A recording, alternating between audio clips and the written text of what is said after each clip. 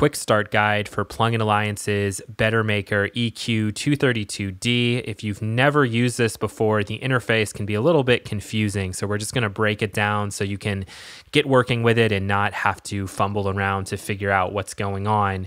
So up at the top, we have the option to either link it or unlink it. If we're unlinked, we'll be controlling the left and the right channels independently. So it's basically a duplicate, one on the left, one on the right. If we're linked, it's going to adjust these parameters for both sides, left and right. We could also alternatively go into the mid-side matrix if we wanted to do that. And again, unlink so that we can be changing what we're doing in the mids to the sides.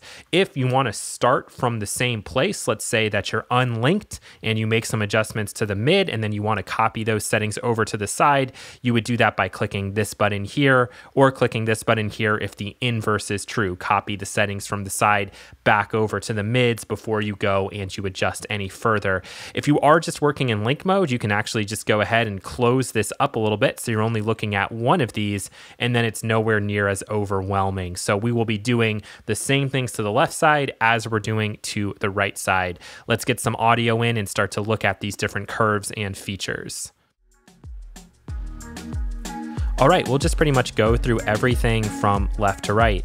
We have a global on-off bypass button like you see in pretty much every plugin. And then we have individual bypass buttons for the various sections. And we'll start with our high pass filter. So with this plugin, once you click something and start to drag it, it will automatically turn it on. So we'll see that go red. And we now have our high pass filter. So whatever you touch or whatever you hover over, that is what the display is going to be over here. So we can see that I'm getting to see the frequency selector. So let's say I want to set this around 60. There we go. I can either turn it on and off from here or just specifically the high pass filter.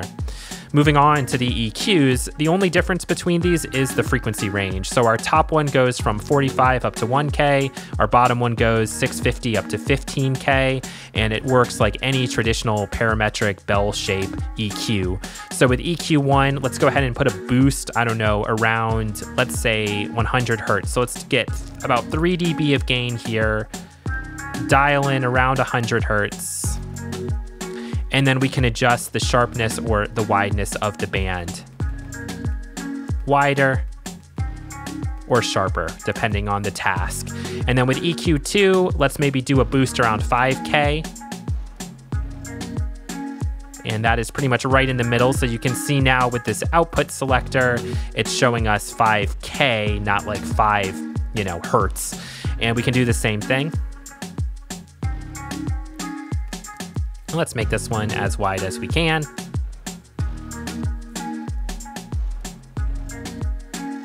And there you go, a very pleasing kind of passive-y sound to this whole thing. So now what I want to do is I'm going to turn off all of these ones just so that we can go over into this passive EQ section. Works very much like a Pultec on steroids. You have an automatic boost and attenuator, another boost and attenuator, and then a bandwidth that's very much related to the high frequency boost that you set up. So let's start by picking, let's say 60 Hertz. We're gonna add a nice boost and you can see that it's created a shelf. And then what we're gonna do is we're gonna add in a little bit of a dip right after. So this is a common Pultec trick.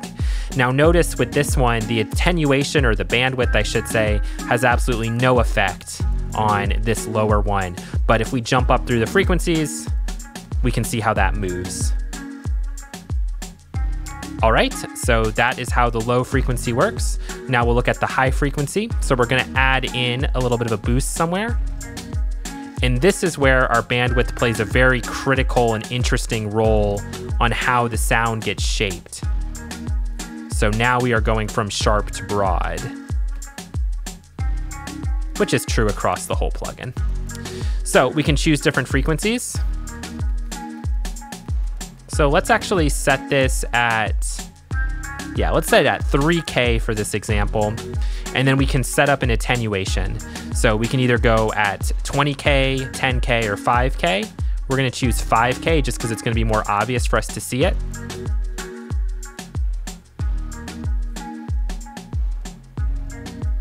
In a very interesting and smooth and silky response. You can see it almost looks like a filter.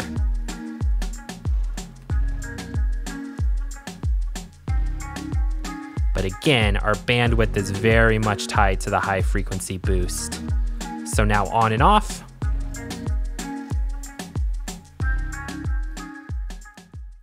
And that's your quick start guide to the Bettermaker EQ.